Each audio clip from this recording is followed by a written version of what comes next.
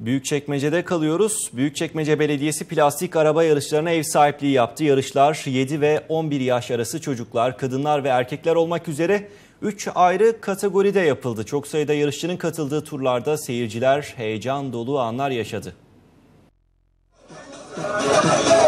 Büyükçekmece Belediyesi plastik araba yarışlarına ev sahipliği yaptı. Offroad tutkunları kıyasıya bir mücadele sergileyerek izleyicilerin nefeslerini kesti.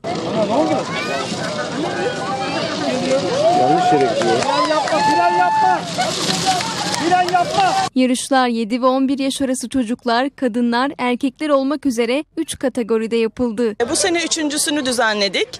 Keyifli, her seferinde zevk alıyoruz, hoşumuza gidiyor, eğleniyoruz. Çocuklarla, aileyle, eşlerle beraber katıldığımız bir yarış. Çok zevkli, hoşumuza gidiyor, eğleniyoruz çocukluğumuzdaki gibi. İlkinde yine birinciydim. İkincisinde arabam kırıldı, ikinci organizasyonda, bu 3. senem.